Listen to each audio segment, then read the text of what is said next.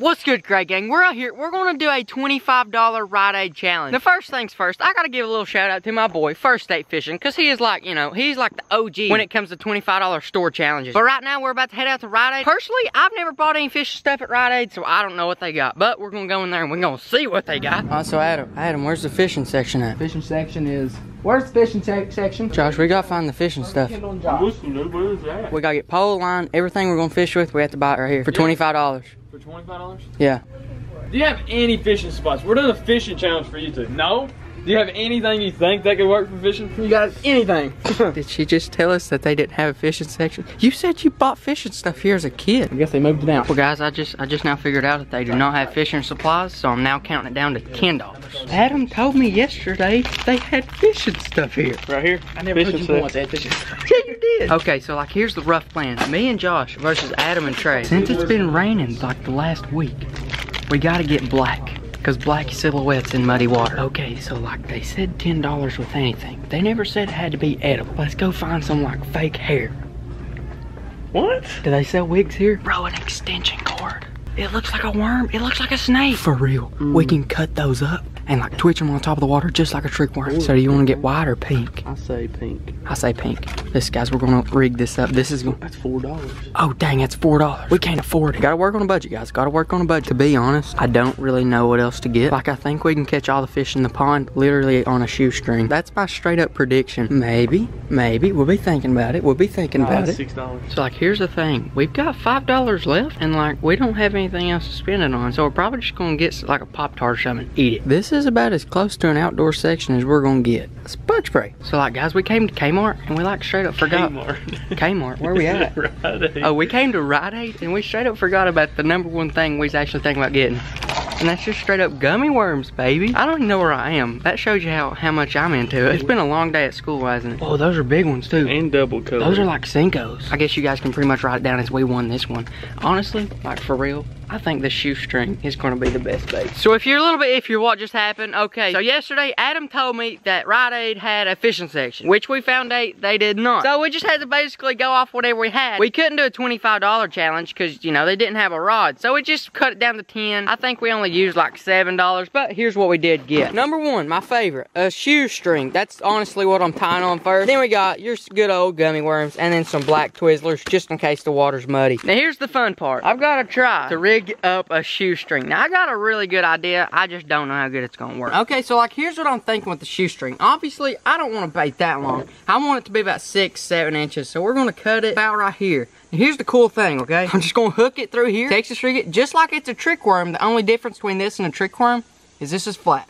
I don't think it'll make a big difference. I don't think the fisher's gonna care. I don't think I'd catch any more fish on a trick worm than I would this. Like, this is gonna be pretty great. And then here's all I'm gonna do, like legit. I'm just gonna straight up, you know, Texas rig it in through the head, bring it around, slide it up on the hook, and boom. Just like stinking that. There's a stinking Texas rig shoestring right there. That actually looks pretty good. That is a Texas rig. Yeah, I just realized something. That's gonna be really hard to cast, but I think I can do it, you know, I mean. Once it gets wet, it'll be easier. Oh yeah, once it gets wet, it'll be just perfect, so. Yeah, like look at that, that's perfect. Now here's the comment challenge for you. I want you to go down in the comment section, tell me if you think we're gonna catch fish at all, how many you think we're gonna catch, and how many on each thing. Now remember, we got 1 shoestring, wacky gum worm, and Twizzlers. So pause the video right now, go down and comment what you think we're gonna catch them on, or do you think we're gonna catch them at all? But yeah, go do that right now, and well, good to see you back, guys. It's good to see that you're back. Go ahead and become a great gangster and hit the subscribe button and the like button while you're at it. Right now, we're just waiting on them to get here, and then we're pretty much gonna smack up on them. Okay, guys, here we go. First challenge in the Rite-Aid challenge with my homemade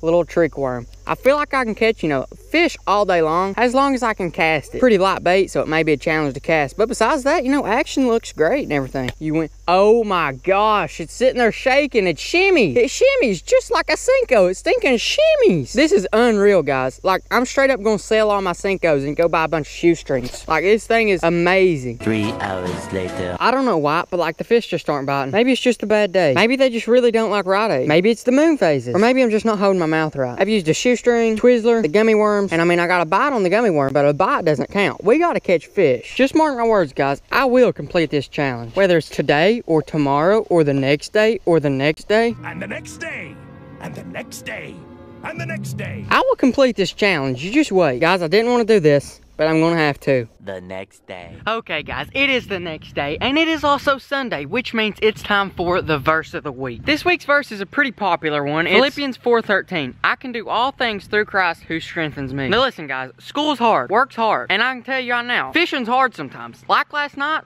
oh my gosh, I had the hardest time in the world trying to catch a fish. But it doesn't matter how much I believe I can catch a fish. I may come in here and not think I can catch a fish at all, but I can tell you right now, like the verse says, all things is possible through Christ who strengthens me. God gives me the strength to come in here and try to catch fish after, you know, last night I had 0 bites. And that's exactly what we're out here gonna do. We're gonna fish, we're gonna complete the Kroger challenge. What was it? IGA, what? Oh my gosh, I've done forgot. I've slept since then, I don't remember. Oh, Rite-Aid, okay. But I do know what I was fishing with, a shoestring. Now I've actually modified the shoestring quite a bit. I've actually made it just a piece of fuzz on a hook to imitate no other than a piece of bread. Now if you've been following my channel for a while, you know that I have some hot spots where I can get on some Boone and Crockett bluegill, and we're about to see if they think this shoestring is a piece of bread. Bluegill are known to not be too smart, so let's complete this Rite-Aid challenge real quick. And by the way, it is pouring the rain, but I'm out here for you guys, the Gray Gang. Here we go, first cast with the shoestring. Casting it actually might be the hardest part to do today. It casts fairly decent enough, all right. I know I can catch a bluegill right here. Now let me just buckle down and do it.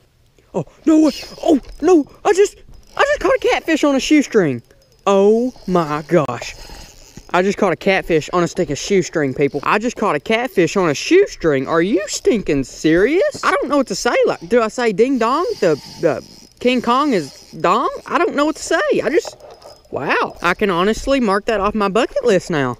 I caught a catfish on a shoestring from Rite-Aid. Not gonna lie, guys, that's a first for me. Catfish on a dang shoestring. One thing is I ain't gonna complain about it. Wow, I was just asking for a bluegill and then I got a catfish. That's what you call a little Jesus bonus, baby. God wanted me to make this video today. That's what you call that. There he is, boys. Big old catfish on a stinking shoestring's the crazy part. On a shoestring. The funny thing is I'm using like the smallest hook in my entire tackle box right there. That's one thing. Big hooks catch big fish. Small hooks catch all fish. That is a dandy too. That's probably no less than 10 pounds. 10, 12, maybe 14 because he's fat.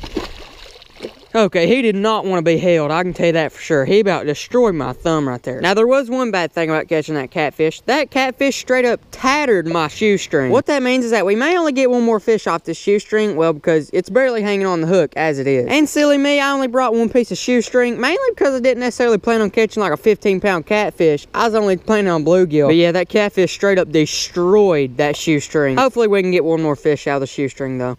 There he is. Oh, yeah. Shoestring came off. That's okay. He's not exactly the Boone and Crockett what he's looking for, but he's definitely not a bad bluegill by no means at all. Yeah, nice little bluegill. There we go. We completed the Rite-Aid challenge. I told you guys I'd complete the challenge whether it was the next day or the next day or the next day. I was gonna keep coming back to that same pond until I completed the Rite-Aid challenge. Luckily, it only took me 2 days, which is way too many, guys. To be honest, let me tell you how much confidence I had in that shoestring. I told myself, okay, within the first 5 casts, I was gonna catch a bass. And guys, I'm just dead serious about that. I had so much confidence in the shoestring, but I mean, it did catch a catfish. And you can't lie, you wasn't expecting that, okay? If you have any reason why a stinking catfish ate a shoestring, please go down and tell me in the comment section, because guys, that's got me bum-fuzzled, I tell you that. But yeah, guys, be sure to check in for the next whole week. The whole next week, I have labeled it the week of bangers. I've been grinding, I've been getting ideas. The next week is gonna be amazing, guys. If you wanna see some great content, come back here, same time. The next 7 days is gonna be, well, lit. But yeah, guys, this video right here, it kicks off the week of bangers, so stay tuned. They're coming, boys. They're coming!